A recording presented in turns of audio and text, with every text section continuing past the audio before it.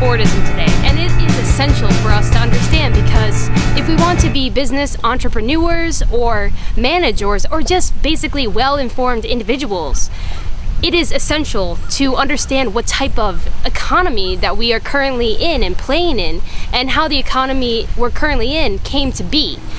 So Fordism was a form of modern economic way to producing products for mass production.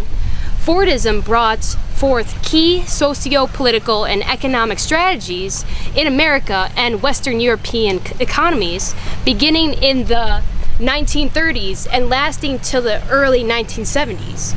These principles, which I'll easily expose shortly, were extremely successful, I cannot stress. They made America an economic powerhouse, but this was mainly because after World War II, America was the only superpower which wasn't bombed or completely annihilated from the war. Japan, Germany, Great Britain, Russia, France, etc. All these countries were decimated, leveled out during the war. Their infrastructure, their communications, their technologies, all heavily damaged. Since America was isolated though, and didn't experience direct warfare, America had a huge economic advantage compared to these countries after the war came to a close. None of its factories, none of its major cities were destroyed. All its infrastructure was still intact and easily converted from producing war goods such as tanks, uniforms, and missiles back into consumer goods. These war plants turned back into creating machines like cars and home goods like appliances.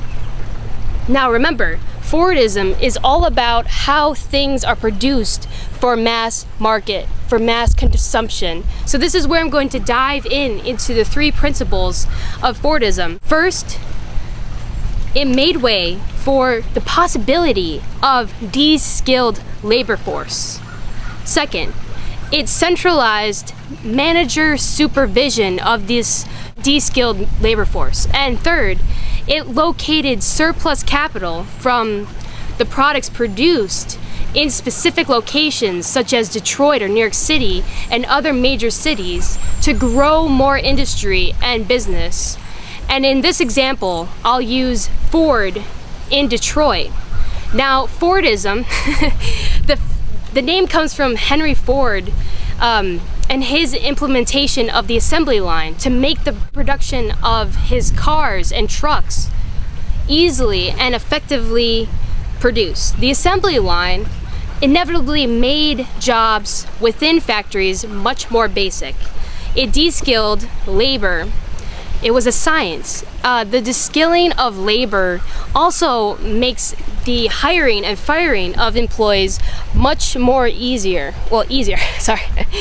The de-skilling of labor essentially means that if we were hired by Ford back in the 1930s, 1940s, 1950s, 1960s, we would only need to know basic movements or basic knowledge to perform our jobs well.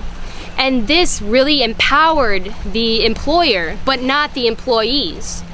Because the employers figured out if they had their assembly lines full of de-skilled labor, they could easily fire or hire new employees coming in and out, because it's so easy to train new employees within 15 minutes to an hour, because all of these factory assembly lines jobs only required basic movements, basic knowledge, like I said before.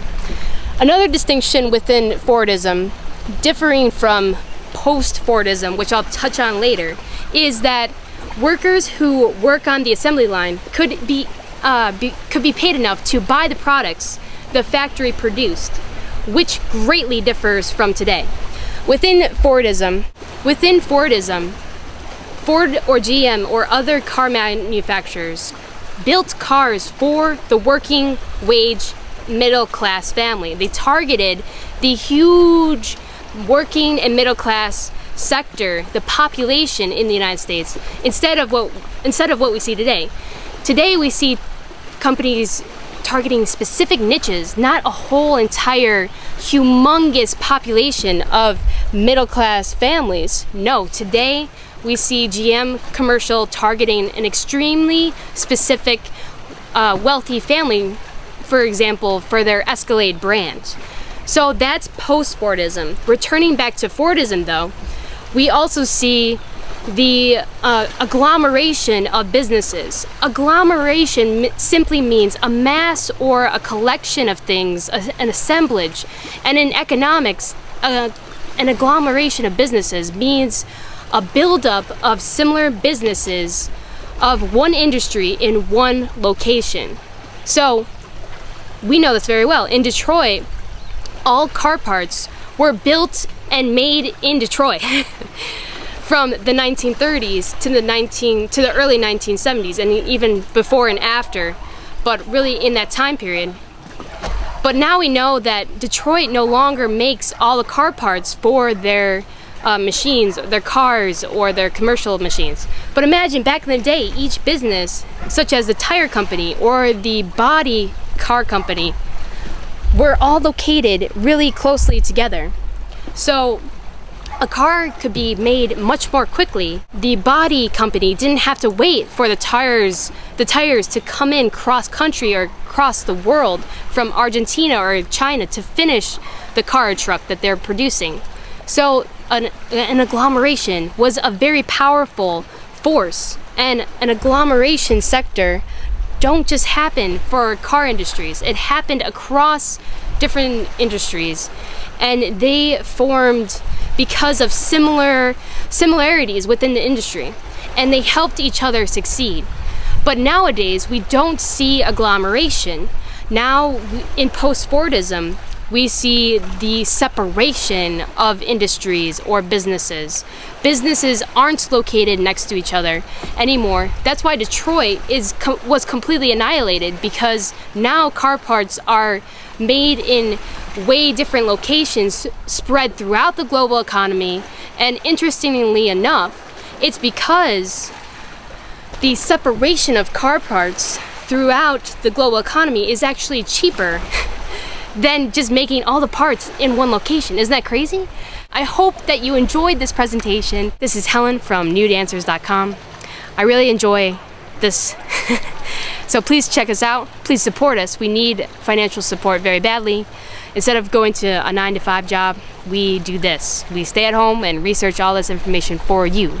So please check us out. Support if you can. Any amount helps. Even $1, really, it does. Go to NudeAnswers.com and click on the donation tab.